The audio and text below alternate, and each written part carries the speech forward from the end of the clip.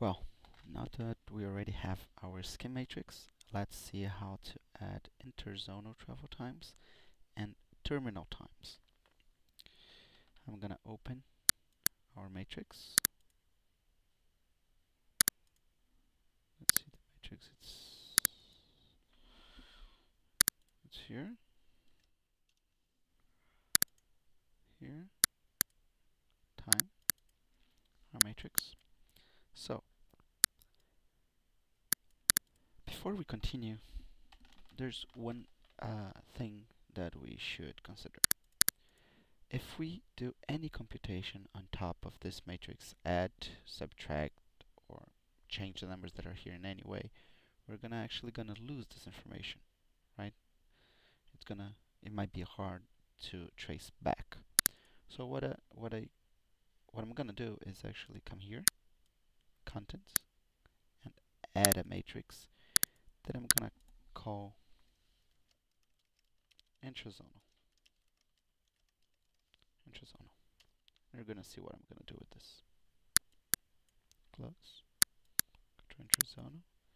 I'm just gonna put here whatever is. I'm gonna bring all the information from this matrix that we computed here. I'm gonna do that by clicking on this button, fill the formula with that matrix. Okay? Right. Okay. Now I'm gonna work in this matrix. And I'm gonna do this in the following way. I'm gonna go in planning, trip distribution, intrazonal travel times.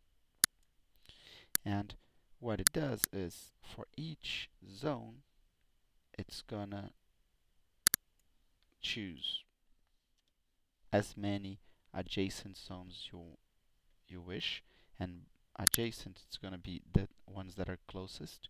So if I put 2 here for zone 1, it's gonna be zone 2 and zone 8, right? It's gonna be the average of them, and I'm gonna multiply by 0.5, so it's gonna be half of the average. So for this cell should be the average between 520, 625 is about 570 divided by 2. It's gonna be a little bit less than 3, 275 or something like that. Close. 287. So in the ballpark, that's the number. It looks right. Now if I want to have only what I just computed here, I can go back and delete everything else. I'm not gonna do that. I'm gonna keep this. Now we have to do the terminal times. We have to add minutes or add time for terminal time. So to do that, I'm gonna go again here, add another name, another matrix, rename it as terminal time. Press OK, close, and go there. And here we can add whatever we want. So let's say we want to add for everybody here.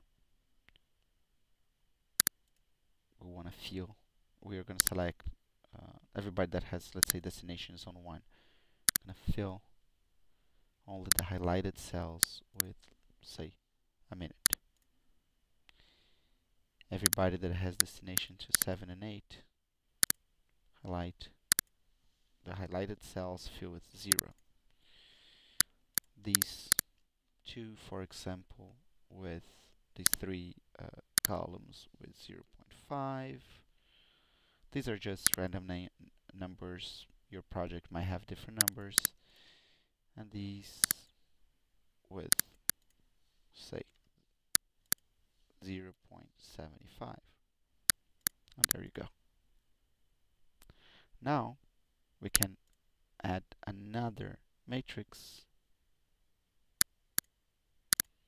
and rename as this total time. to go to total time and fill it. What is total time? It's the sum of intrazonal. And remember, our intrazonal matrix has both intrazonal and interzonal plus terminal time. With this, if we did anything wrong, we can trace back, oh, I computed intrazonal wrong, or I computed terminal times wrong, or the times themselves are computed wrong. So then you can trace back what you did. Fine. If you wish, you can also rename the first matrix as travel time. Close. And you can clear here maybe all these cells to leave only intrazonal available. That's up to you. Personally, I like to keep only the matrix, only the intrazone in one, only the terminal in other, only travel time in other, so it's more organized, but you can choose how to work. That's it.